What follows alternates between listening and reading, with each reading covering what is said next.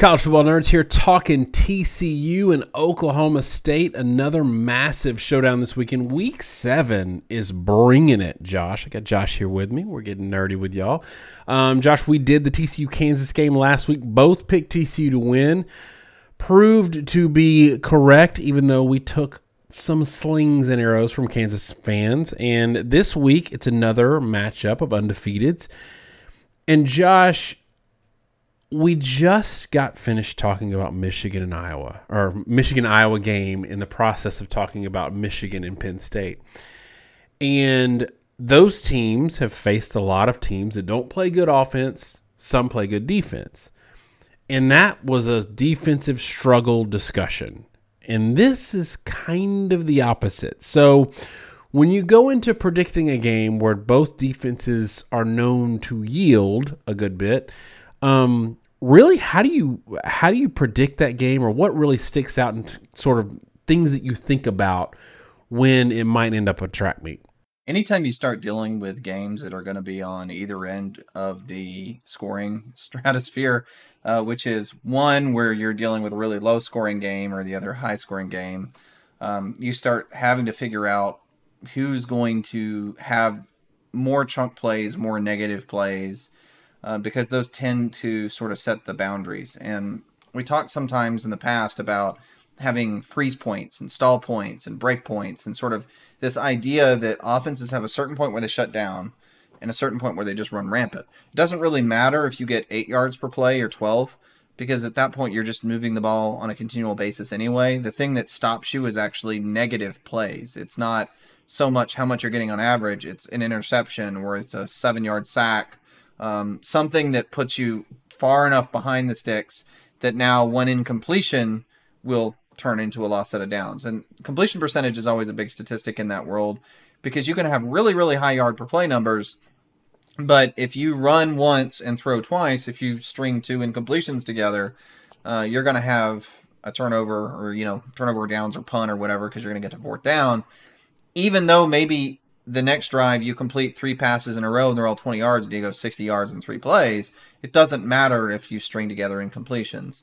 So with all that said, it really comes down to consistency, to quarterback play. How well can you get out on 3rd downs? How much do you give up negative plays? I care a little less in these games about explosiveness. Now, explosiveness is big because what it does is it means you don't have to string together quite as many plays. We talked last year quite a bit with Georgia that if they got in a game where they had to score 40 points, they'd probably be in trouble. And the reason for that is their drives would frequently be 10 to 14 play drives. And if you do that, it only takes 1 sack on any one of those sets of downs to put you behind the sticks, to put you in trouble to get a 1st down. And it's so hard to sustain long drives like that on a continual basis. I think these teams probably don't have that problem. They're probably going to have explosiveness, which means fewer plays needed to sustain a drive long enough to score. But your ability to avoid negative plays, 1, and 2, the quarterback's ability to consistently execute those plays, that's, for example, high completion percentage, not missing your deep shots, those are the things that allow you to win a barn burner, because it usually comes down to missed opportunities in a high-scoring game versus in a low-scoring game where it's more about trying to make things happen, and you get the little monster Nittany Lion back there, and it doesn't take much for the Witcher to sort of knock him off, right? So, yeah, this is a game I think that's going to be defined more by missed opportunities than made opportunities, because I think both these offenses are going to be able to move the ball quite a bit and put up a lot of points. Josh, one of the things that annoys me a little bit, I've been fighting with people on Twitter with this all year, is this notion that, look, Oklahoma State, I don't think they have a great defense, but I think that a lot of the defensive numbers that are going to show up in modeling, that are going to show up in overall ranking statistics, come from 2 games, Baylor and Central Michigan. And these are 2 games where Oklahoma State led at one point against Central Michigan 51-15, and at one point against Baylor 23-3. So maybe a little less the Baylor one, because it was still 23. Like, that's not a huge blowout, but in both cases, this is a situation where they were facing offenses that were in comeback mode and having to throw a lot and having to, and maybe relaxing intentionally with a prevent defense. So from those 2 games, I'm not really that upset with Oklahoma State defensively. Now, 31 to Texas Tech when Donovan Smith's not playing, that's a little concerning. And that's 31 and 3/4. They figured it out in the fourth quarter, but they gave up 31 and 3/4.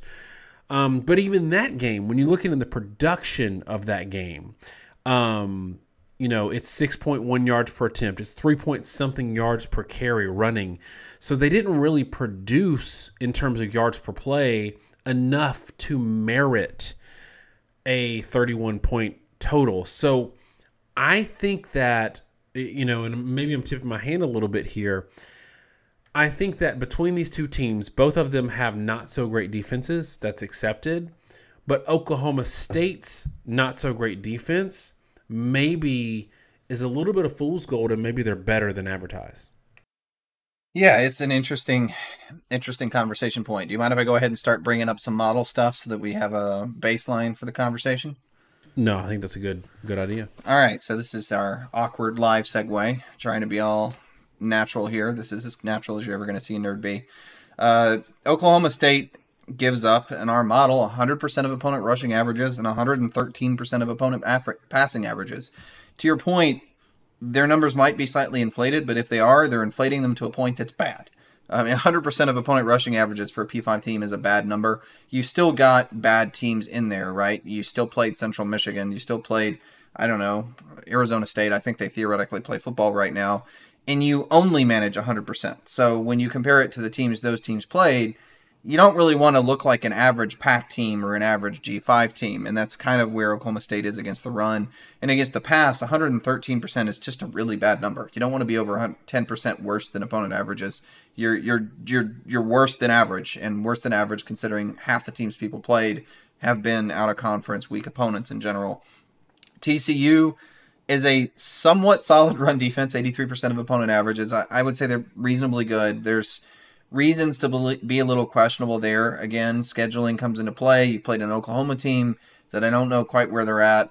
And then Dillon Gabriel goes down injured, which really affected the run stats that Oklahoma was able to put up in that game compared to other statistics. And you also faced Kansas when Kansas loses their running quarterback. So that does inflate your run statistics a little bit. 103% of opponent passing averages. Again, I would consider that to be a bad number. It's a little more in the mediocre range than where Oklahoma State is, but you do have two defenses. One, Oklahoma State's that is, I would say, objectively bad, and these numbers from Oklahoma State are somewhat similar to what Ole Miss's have been the past couple of years when we've done shows. And TCU's numbers are mediocre. They're comparable right now. Oddly enough, I'm going to look at this right now because I think this just dawned on me. They're pretty similar to Tennessee's. You basically got Tennessee's defense playing Ole Miss's defense if you're an SEC fan. Sure, Big 12 fans don't appreciate that.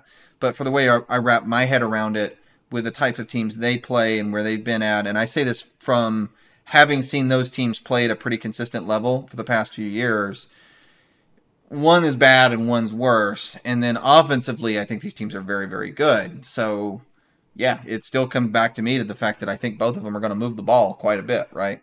On the flip side, for me, you got to go back a few weeks for a little bit of concern with TCU. They never really got separation with SMU, and I know SMU, there's history there. I get it. 42-34 against a team that got murdered by UCF last weekend. 38-31 against a Kansas team without their starting quarterback. Oklahoma, they still gave up 24 points. I don't know that there's a shame in that when, Dillon Gabriel's healthy. But having said all that, I still think there's some question marks around TCU. And there were some stretches against Kansas where I thought that there was some bad football being played. But on the flip side, my guy Spencer Sanders, who I flagged in the offseason, so in August, as somebody I was really high on for this year, he's not been great. His baseline numbers are pretty good, but if you look at some of these games, if you get into the numbers, they're not amazing. So, Josh, I'm really struggling with this, and usually I go first after the model discussion. But I'm going to let you give your pick first, and then I'm going to think about the reasoning you give. and maybe make my own pick. So why don't you go first? So I'm going to lead on the model a little bit here. So we were talking about those statistics. The model scoring statistic, which is what most people I think look at and then go, okay, great, and then close our video down, says 50 to 42. And I often note that the yardage statistics are more important than the score statistics. And there, it's pretty remarkably lopsided. It actually has Oklahoma State sitting at 5.8 yards per play and TCU at 8.6. That's a gap, guys. 2.5 yards per play is big. Usually anything around 2 yards per play is a blowout. That to me is enough to give me a little more confidence in TCU, and it backs up a lot of what I felt like was true between these two teams. I've always felt like Spencer Sanders has a lot of potential as a quarterback, and he's always been very streaky. He's good and bad, off and on. I'm a little confused why Adrian Martinez is the superstar this year. I think people are so surprised to see Kansas State undefeated, and Adrian Martinez is putting up good numbers running. He's not putting up good numbers passing, or not on any sort of consistent basis. And at some point, they're going to play some better teams, and I think he's going to look a lot more pedestrian. Spencer Sanders, I think, will scale better, and he's always going to be able to produce somewhat, but he is hot and cold. I think Max Duggan has a little more potential to just be a more traditional passer, to execute at a higher level more consistently, and I have more trust in Max Duggan and that TCU offense to be able to win a shootout. I have more trust in Max Duggan to be a consistent quarterback, and for that reason, I'm going to pick TCU, and I'm just to avoid borrowing from the model, I'll tweak it a little bit. I'll say 51-42. Taking a point off it. I think it's going to be a shootout. Either team could win. It won't surprise me. And that's not a cop-out. I really do think this is a game that could really hinge on turnovers. But it does come down to the fact that TCU, let me throw another one out there if you want to talk like explosiveness metrics, right? TCU's explosiveness numbers, 1.51 on offense to 1.38 allowed on defense. So badly explosive defense in terms of what they've allowed, but still more on offense overall, passing around 1.8, 1.9 in both metrics. That's kind of rough that they're really high explosiveness offense and defense, but Oklahoma State's on the other side of it. Their explosiveness metrics defensively are worse than their explosiveness metrics are good offensively. And so it's just a little bit of edges that sort of pile up in a game that I think is going to be high scoring. I think TCU is just the more consistent program in terms of their ability to sustain offensive production, and that's why I tend to lean TCU for the same reasons that I lean with them over the Kansas game, the same reasons that I think they won the Kansas game. So I would not put money on this game. Just straight up, if I were betting on this game, I would not put money. But if I were to put money on something about this game, it would actually be the under. I think both of these defenses are better than we think they are. I think especially Oklahoma State's defense is getting beaten up in the media, beaten up by the fans because of points they gave up in games that were totally in control, especially that Central Michigan game. The thing is, though, what you said about Max Duggan, I actually agree on. I think Spencer Sanders, if he gets hot, they could run away with it. But on average, Max Duggan's going to be the more productive quarterback between the two. I think this is a pick'em game on a neutral site. I'm going to go with TCU 33, Oklahoma State 30. And I don't have a lot of confidence about that, but what I do have confidence about is these defenses playing better than they've shown so far this year in the raw numbers, and that means I'm taking that under 68.5 that we're at right now.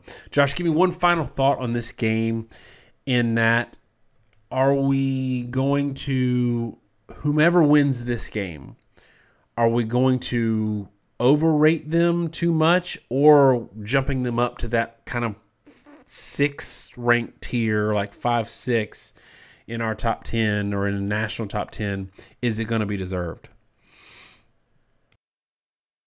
I we're at the end of the video, and hopefully people that have stuck around now like us well enough to hear my honest opinion. I think there's going to be an overreaction. I've been hesitant to rank these teams particularly high in my top 10. Again, they're good offenses, and I think they're legitimately good offenses. And TCU, I think in particular, is kind of underrated nationally. For whatever reason, they seem to be one of the better ones, maybe on par with Tennessee, I'm not sure. But I think the defenses are shaky, and frankly, I think there are a lot of shaky defenses in the Big 12 right now. And then when you look at schedule, it's going to pan out pretty quickly to find out who these teams are, right? Because Oklahoma State turns around and they got to play Texas, Kansas State, and Kansas in the next 3 games. TCU is going to have to turn around, and they're going to have to play Kansas State, and then they still have Texas on their schedule. They still have Baylor on their schedule. They still have Iowa State on their schedule. They've had and a good Texas Tech team. Right. They've had really backloaded schedules, and I think that's the reality of that. I think Kansas is also in that, has sort of created somewhere along the line, we're going to find out there's some bad perceptions about what the pecking order in the Big 12 is. That is not a shot at either one of these teams. I'm not saying I have any reason to think that these teams are grossly overrated, but I think we're going to find out someone is. And I think it's going to be interesting to see. That is the positive on a round-robin conference, which is what the Big 12 is right now, that they all have to play each other. So there's no way for a schedule to hide warts. Not saying Georgia maybe has a weak schedule, but let's just say hypothetically Georgia maybe dodges the better teams in the SEC this year with the exception of Tennessee. They don't have that privilege in the Big 12. So we're going to find out who they are, and whether or not they're overrated this week, who cares, right? You know, the playoff isn't decided in a week. We're going to know who they are by the end of the season, and that's all that matters. So right now, to the extent that we're negative or projecting, we're just trying to guess where they're going to end up at the end of the year. If you are who they think they are, you know, that's going to prove itself on the field. So my opinion doesn't really matter at that point. I will say that we might overreact to the winner of this game and underreact or overreact to what we perceive as badness of the loser of this game. I don't know that the loser of this game is you know, I wouldn't be surprised if the loser of this game ends up playing in that Big 12 championship game. I think one of these two teams will be one of the two teams in the Big 12 championship game, not necessarily the winner of this game, because you're both undefeated right now. So you've got a little bit of headroom relative to the rest of the league. Right now, I am feeling that one of the other teams might end up being Texas. All right, let us know in the comments what you think this score is going to be. And, man, thanks for hanging with us this long. Send all your hate mail to Josh, the Grim Reaper, at cfbnerds.avenue, and he'll respond to you in kind. Thanks so much, y'all, for hanging out with us this long. Have a great week, and God bless.